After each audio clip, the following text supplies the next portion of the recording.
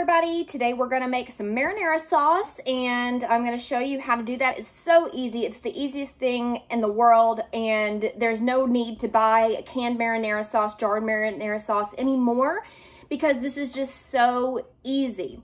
So first of all, we've been working on mise en place in class, getting everything organized, everything in its place. So mise en place is a culinary term that means to put in place.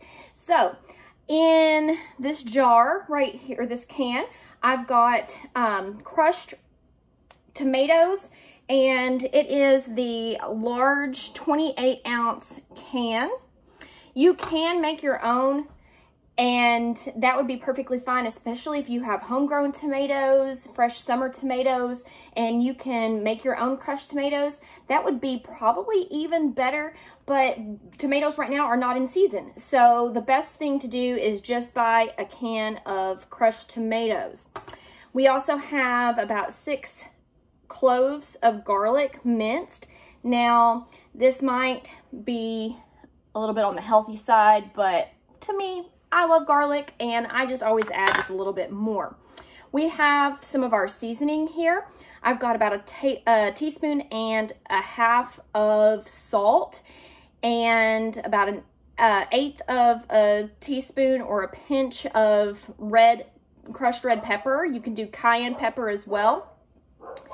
I've also got about a fourth of a teaspoon of oregano and a fourth of a teaspoon of just black pepper as well. And I've got some fresh herbs here. The reason that I'm going with fresh herbs is because I want my students to learn how to chiffonade. So this is basil. We're going to learn how to chiffonade this. Well, my culinary 2 students should know how to chiffonade, but in case you need a reminder, we're just going to take these leaves and stack them up on top of each other, and then we're going to roll it up like that, okay?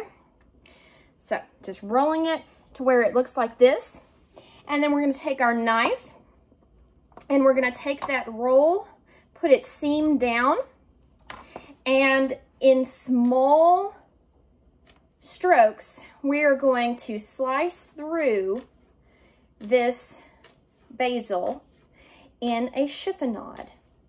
So when it gets done, you're going to have these curly pieces like this, and that's going to, first of all, be a lot more efficient to cutting these leaves, and also it looks beautiful.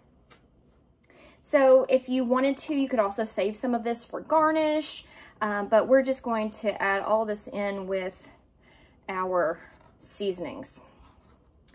All right, we've also got a onion here. Now, I have not done my mise en place on the onion because I wanted to remind everyone how to cut an onion in case we forgot since last year, because it's been a while since we've been in the kitchen due to our coronacation. So I'm just going to cut the end off of this onion right here. And then over on the back side, I'm just going to cut just a tiny bit of this hairy end off as well, just so that the hairy bits don't get in my onion. All right. Then I'm going to put this down on where it's not rolling around because I've already cut that end off. Then it should stay in place. And I'm going to cut halfway through. I'm going to cut all the way through, but in half. I cut the onion in half, just like that. But I've left the root part on. You've got to do that. Leave this root part on. All right, put half of my onion away. I will not need that part. And I'm going to peel my onion. Get the peeling off here. Take a little bit. Sometimes I even like to take the first layer off if it doesn't look too good. All right.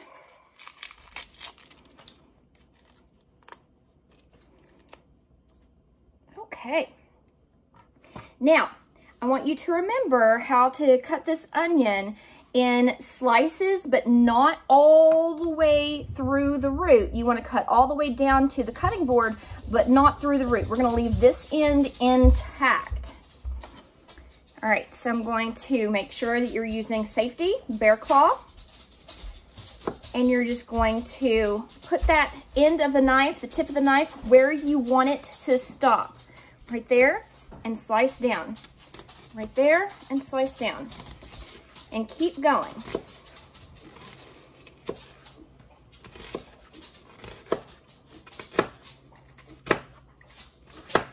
All right, then I'm gonna turn it the other direction. I'm gonna put my hand flat right here, and I'm just gonna make an incision this way. And then I'm going to take my onion and I'm going to slice down in this direction. So now you see we've got little small pieces. So we've got a small dice rather than really large bits of onion. We don't want large bits of onion in our marinara sauce. Now, this recipe calls for about 1/4 of a cup of onion, about 4 tablespoons. If you like onion, you can always add more if you want to. And then when we get down closer to the root, then I'm just gonna take and just kind of slice this onion like this so we're not wasting any of that bottom part of the onion. All right, so now we've got our onion cut up. If you see any large bits here that didn't get quite cut through, just go back and just do a rough chop. If I were cutting something like this for a salad, I would want to make sure that all of my pieces looked even so that it was nice and beautiful, but these are pretty much even sizes right here. All right. Now, I am going to heat my stove up over here to on medium-high heat. And I'm going to put about a tablespoon of oil in the bottom. I don't want this too oily because eventually the oil will separate out from the tomatoes and we're going to end up with a big oily mess on top, and we do not want that. All right.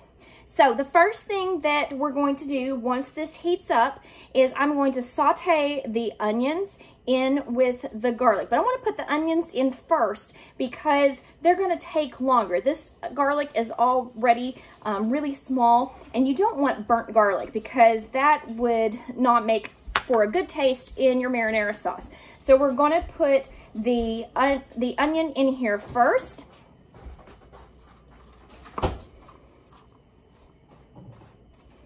After that's heated, all right, that's feeling pretty good. About 4 tablespoons or so. All right, and hear that sizzle, so I know that my pan was nice and heated. I like onions, so we're gonna put just a little bit more in there. All right, just kind of stir that around. I don't want a lot of color on this. I just want it to be cooked a little bit more and not raw.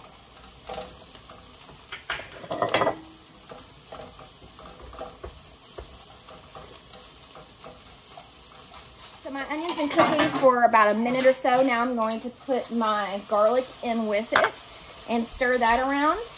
My son's making a frappuccino in the background, so that's what that noise is.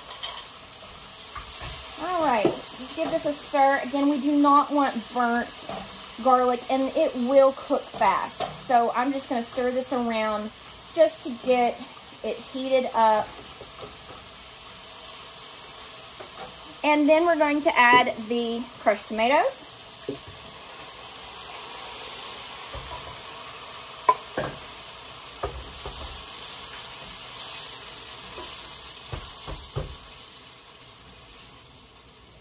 And our seasonings.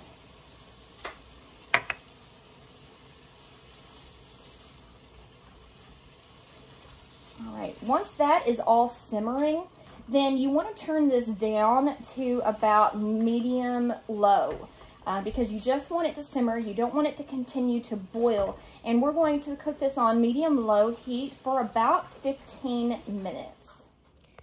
So we've got just a few more minutes left for the 15 minutes simmering with this sauce.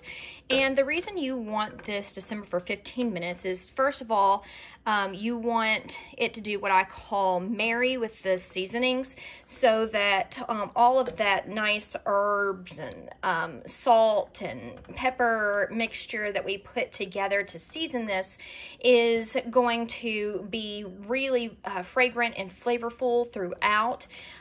And it's just going to taste not like tomatoes with seasoning, but that it's all one cohesive sauce. And the other thing is so that it can reduce, which means that some of the moisture has been evaporated out and has reduced to thicken the sauce. And it has done that really nicely. I think that it looks really nice and beautiful. It's only got a few minutes left. So I just want to talk to my students right now, especially my Culinary 2 students that are watching this video, so you can make this in class. So we've been talking or learning about the 5 mother sauces, and you know that one of those is tomato sauce. So the mother sauces, just to review, they're the basic sauces from which all other sauces are made. And the tomato sauce is one of those. And you can make your own tomato sauce by getting fresh tomatoes, and you can peel them and core them and seed them and then boil them down and mash them or put them in a blender and make your own tomato sauce. Marinara is kind of a version of that, because we've taken already crushed tomatoes. It wasn't really tomato sauce, but we've added some seasonings and everything to make a marinara sauce. You could also take this particular sauce and change it up to make other sauces, like a rosé. You could add some heavy cream or even some cream cheese chunks in there and let it melt and get nice and creamy. That would be delicious over some pasta. You could put some extra herbs in there. If you've got rosemary or thyme or any of those kinds of herbs, you can add some extras in there, some parsley, and that would be very, very nice traditional Italian herbs to put in. You could put less garlic, more garlic. You could even put, if you're old enough, you can put wine in there and cook it down. And of course, the wine is going to, the alcohol will eventually cook out of that. And to make like a burgundy wine sauce. But we don't do that in class. Of course, we can't bring alcohol into the building, and I do not advise that you do that until you're much older, because you can't even buy it at the store. So, anyway, this has been cooking for about 15 minutes, and it looks gorgeous, and I cannot wait to eat this. You can put this over pizza, straight over pasta, mix in some meatballs and put them on a sub sandwich. Whatever you want to do. It's a very versatile marinara sauce that is good on pretty much anything. Dip some cheese sticks in there, whatever you want. For my family, some of my students reminded me that last year in Advanced Foods and Nutrition, we made zucchini boats, and that's what I'm gonna end up making with this sauce right here. And if you've got leftover, it freezes really well so that you can pull it out and put it over, thaw it, heat it up and put it over some pasta for a quick dinner as well. You can make a huge batch of it and freeze it and bring it out for quick, easy meals throughout the week. All right, thanks for watching.